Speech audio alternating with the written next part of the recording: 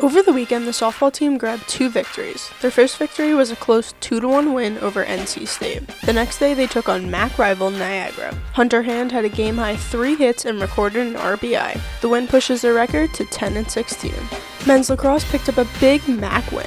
The Red Foxes found the back of the net 12 times, led by Jason Intermacelli's 3 goals. Brian Corrigan was rock solid in between the pipes, recording his 500th career save during the victory. Baseball started MAAC play with a 3-game series against Monmouth.